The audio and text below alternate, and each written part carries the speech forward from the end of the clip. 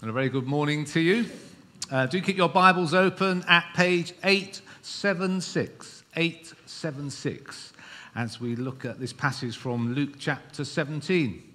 I don't know if you noticed a sort of pattern in how the rota works in this church. When it's a nice, cheerful, easy passage, the vicar gets to speak. And when it's a tricky one, he delegates. I see nods around from people who preach around me. I think we better pray. Let's pray. Heavenly Father, speak to each of us now as we look to what you tell us about your coming return. You always speak truth, even when it is challenging, and we know that you want the best for us. Help us to share in the excitement, but also understand how you want each of us to live as we await that glorious day. Amen. Well, I holidayed in Australia recently, in the Australian summer. It was lovely. And one thing that particularly struck me as I was sort of going around. I was struck by the focus on fire warnings. You get colour-coded signs on the highways, in TV, in newspapers, grading the severity of the fire risk that day. It's taken very seriously. Whole communities can be wiped out by bushfires when they happen. They spread like sort of wildfire. And even if there's no immediate threat, people are urged to prepare and be ready for if a fire comes. And most wisely do, actually. Well, it's interesting what we do and we don't prepare for, even when the warnings are just as strong. The church takes climate warnings, as it should, really seriously. But it doesn't talk much, actually, these days about Jesus' return, let alone prepare for it. It's quite different to the early church. They thought a lot about Jesus' early return. They thought it was quite imminent. But 2,000 years have now gone by, and we still await. Why should we expect it anytime soon? Well, I wonder how you view Christ's return. Something of concern, something you think about, or something just quite distant, way beyond your lifetime? Well, this is what Jesus addresses in our passage today. He actually addresses what I think is the so what question. So I've titled today's talk, Jesus is returning, so what? Question mark. So what? Question mark. And I want to look at three themes from this passage. First, what Jesus wants us to know about his return. Second, the encouragement to be ready for it. And third, what being ready for his return actually looks like. So to begin with, what Jesus wants us to know, because he really wants us to know certain things. Firstly, in verses 20 and 30 in our passage, he tells us there's going to be a climax to history. God is going to intervene. He is returning. It's a fact. It's reckoned by those who sort of calculate these things that about 80% of biblical promises have now happened in the Bible. So we have every reason to think that the remaining 20%, which largely relate to his return in the final days, are going to happen. The second thing he really wants us to know, that his return is going to be both sudden and obvious. It's going to be like what he turns in verse 24, a flash of lightning. And he's not talking literally. Rather, he's talking about the sudden nature of his return, as lightning is sudden. And unlike his first coming, which happened in a stable in a little backwater in Bethlehem, it's going to be very obvious to the world this time when he comes back. And it won't be predictable. John Lennon, the Beatles, said, "Life is what happens when you are making other plans." He isn't going to delay just because we're, say, only halfway through one of our Alpha courses here. He will come back when he wants to.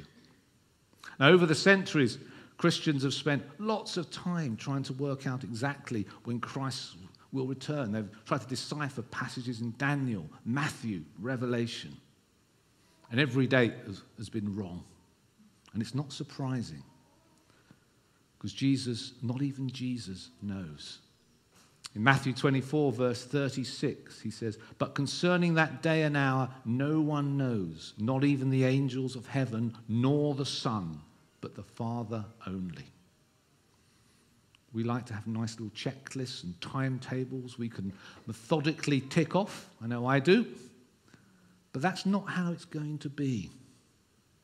Certainly there'll be signs, we're told in verse 23, but they're just as likely to be false signs or things that we misinterpret and go after the wrong things. Because to focus on timing is to focus on the wrong thing. Jesus wants us to refocus away from the where and the when and on to being ready whenever it happens. The third thing that Jesus really wants us to know about his return in verses 26 to 29 is that when it happens, life is just going to be carrying on normally in the same old way, people going blithely about their regular day-to-day routines, unaware of what's going to happen. It's going to be like what he terms the Old Testament days of Noah before the flood and the sudden demise of Sodom and Gomorrah. People were taken unawares, but his return is going to affect the whole world. Now, we might think we live in a stable, unchanging world, but as COVID showed us, our world can change overnight. Writer Marilyn Robinson said, "When things are taking their ordinary course, it's hard to remember what matters. But that's just when we should be watchful, like Australia is with all those fire warnings." And the fourth thing that Jesus wants us to know in this passage, in verses 30 to 37, is that his return is going to be accompanied by the judgment of humanity, living and the dead. In our 8:30 service, we recite the Nicene Creed every week. And it's one line in that says, "He will return in glory to judge the living and the dead." You might say, "I've committed my life to Christ. I'm saved. I know he'll return someday." But what difference does it make to how I live now? Well, Jesus says, actually, there's every difference. Judgment is an unfashionable idea these days. The church doesn't talk much about it generally. And we can think how we live our lives doesn't matter. But Jesus is clear. We will be held accountable for how we live. We live in a moral universe that God's created where sin does not go unnoticed. And no one will be excluded. The passage said, some will be taken in judgment, others will be with Jesus. Families are going to be torn asunder. Judgment is quite divisive. And it will be too late then to do anything about it. This is a really stark passage that Jesus presents us with. So to recap what Jesus wants us to know, he's coming back, it's going to be unpredictable, people will be carrying on as normal, and judgment will happen before the world is restored and renewed. Well, I want to turn now to what that means for us. And to start, I want to talk about there's a huge encouragement for us to be ready. I remember my annual school sports days. I don't know if you all remember those. We had a whole heap of athletics events. I mean, I was actually quite a good athlete when I was at school. And I won the best all-rounder trophy 3 years running for my athletes. The only event I couldn't do was the high jump. I don't know if any of you, I was terrified of it. And I got a hero's reception when I got home with my trophy from my parents, I remember, each year. But this is going to be nothing compared with the hero's welcome that awaits us at the entrance to God's kingdom. The New Testament letter of 2 Peter majors on Christ's return. And in chapter 1, verses 10 to 11 in that letter, the writer says, "Be all the more diligent to confirm your calling and election, for if you practice these qualities, you will never fall, For in this way there will be richly provided for you an entrance into the eternal kingdom of God. You will be richly provided with an entrance into the eternal kingdom of God and our Saviour, Lord Jesus Christ. And the Greek word used for entrance is the same word that was used for when an Olympic champion returned home to their city. They got a hero's welcome. And that's the entrance that awaits us as well. But how do we get a hero's welcome? Well, that depends on how we choose to live, I think, and how ready we are. And that's our third theme and what I want to turn to now. And I want to highlight three things. Firstly, in verses 32 to 33, Jesus warns us not to look back like Lot's wife, but instead to look ahead and keep our gaze on him. You might remember from Genesis 19, the story of Lot. He lived in a wicked city of Sodom, and God told Lot to flee with his family before the city was going to be destroyed. But he was crucially told not to look back when they flee. But while fleeing, Lot's wife did look back behind her to the city, and she was turned into a pillar of salt. Well, in 2014, I left my last employer, IBM. It was the start of my ordination journey. And on my final day, I handed in my security pass to my computer, like you do when you leave an employer. And the offices were on the South Bank in central London, next to the National Theatre. And to get back to my tube station, after I'd handed in my pass and security laptop, I had to walk back over Waterloo Bridge. And as I was walking across Waterloo Bridge, I remembered Lot's wife. And I thought, I mustn't turn round for a final look back over my shoulder at the IBM office, but keep looking ahead to the new life that God now has in store for me. And here I am. You might think it was a poor choice, but there we go. Verse 33 says, whoever tries to keep their life will lose it, and whoever loses their life will preserve it. We're not to cling on to what lies behind us, our old life, like Lot's wife, because that leads nowhere good. Instead, we're to focus on what lies ahead of us, what we can do for God, so we in our world are ready for his return. That leads to life. But we can be, of course, held back from going ahead and keeping our gaze ahead by placing our security, for instance, in the wrong things and thinking too materially. We're not to be like the people of Noah's and Lot's days, who became very comfortable and complacent, thinking the as-is is just going to last forever, because they were caught napping. And it's not that we shouldn't plan for our future. We shouldn't plan for good pensions and things like that. It's about holding on to things lightly, not becoming so attached and dependent that pursuing and holding onto them completely drives how we live. So the first aspect of being ready is to keep looking ahead to Jesus and the new kingdom life, not to our old life behind us.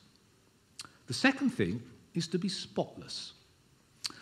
Further on in the letter to 2 Peter, chapter 3, verses 11-14, the writer specifically addresses what sort of people we should be as we await Jesus' return. And he's concerned that the early church, and us now, might just sit back and do nothing and wait. But his answer is simple. He says, be diligent to be found by Jesus without spot or blemish, at peace with him.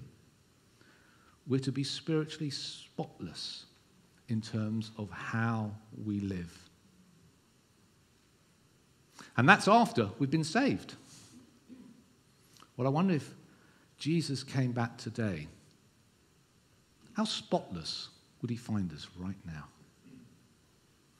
It's worth thinking about. And how do we become spotless and blameless, as he says? Well, at one level, I think it's about making sure we're filling ourselves with the right things so that don't contaminate us spiritually. What do we watch and read? Who do we associate with? Are we exposed to wholesome things and people? When a potter is making something on a wheel, the potter's wheel, the critical thing is to get the clay really centered on the wheel at the start. Otherwise, centrifugal force when you start moving the wheel is going to send the clay flying off, or you're going to be fighting to have a really misshapen jug. Well, equally, where we position ourselves with God is crucial. Are we centered on God? Because if not, we'll become spiritually, if you like, off-center. And how do we stay centered? Well, we need to let God shape us and not the world. My go-to solution at home is this: WD-40. I was only using it yesterday, in fact. It fixes everything. It's one of those products that it really does do what it says on the tin. Drives out moisture, loosens rusted parts, frees sticky mechanisms. Well, we need daily squirts of spiritual WD-40. And what's that? It's reading God's word each day. Quiet times, prayer, being accountable, being taken advantage of, going to events like Bloom when they come up to recharge us. Because we're then better equipped to then start squirting the kingdom of God around the world each day. And becoming spotless, I think, is also about staying on course to our final destination. I used to fly little aeroplanes, and I was taught to be constantly alert to the weather because it can knock you off course. And it's really easy to drift off course when you're flying. And how do you avoid that? Because you keep constant watch on the instruments and keep making constant little tweaks on the controls. And the same applies to our spiritual lives. We're to be constantly alert to our spiritual state and make constant little tweaks, because it's so much easier than going way off course and then trying to yank yourself back on track. So, being ready is first about looking ahead to Jesus and our new life. It's about being spiritually spotless and blameless. And thirdly, it's about not just thinking of ourselves. God wants us to partner with him in transforming our world and bringing his kingdom closer to its fullness. Because we're either going to be changed by our culture or our culture is going to change us. It's an either or. Which are we going to do? In verse 21 of our passage, Jesus says to the Pharisees, in fact, the kingdom of God is in the midst of you. In other words, it's already here, albeit it's not in its fullness yet. That's what his second coming is going to achieve. Now, that little phrase, the kingdom of God is in the midst of you, can also be translated, is within your grasp. In your grasp. And if something's within your grasp, you have to sort of reach out and act to get it, not sit back. We have a role to play in bringing God's kingdom to its fullness, and that contributes to the hero's welcome that awaits us. It means being a faithful daily witness for the kingdom, wherever God has put you. Being as Christ-like as possible, squirting the WD-40, spiritual WD-40 around. We're to play our part in the Great Commission, Matthew 28, 16, 20. Making disciples of the world, so as many people hear the gospel, repent and turn to Jesus before he returns. So many more of our family and friends will go to a better place on Judgment Day. What better incentive? The Christian songwriter Keith Green said, I'd rather have people hate me with the knowledge that I tried to save them. Let's not waste the opportunities that come before us to tell people about God and his kingdom so that more people are saved when he returns. So how do we prepare for Christ's return? We keep looking ahead to Jesus and his kingdom, not back to our old life like Lot. We put our security in the right things. We're spotless spiritually, and we're faithful witnesses so that others have a chance to escape eternal judgment. It's been said that one of Satan's greatest deceptions is not so much to prevent us believing in God or in Christ's return, but to make us believe there's no hurry to act, and then we'll be caught napping. Well, Jesus in this passage says, on the contrary, there's every reason to hurry. I could come back at any time. Let me find you spotless and busy growing my kingdom when I return. Act now. Don't be caught napping and get a hero's reception. Amen. Well, let's just pause for a moment to just reflect on that. Think about perhaps how you think about now Christ's return, something distant, something you need to think more about. How ready are you for it? Are you keeping looking ahead to Jesus and his coming kingdom, or clinging back to an older life? How spotless are you spiritually? What are you doing wherever God's put you to sort of partner with him in bringing his kingdom closer? Let's just pause on that for a moment, and then I'll close in prayer.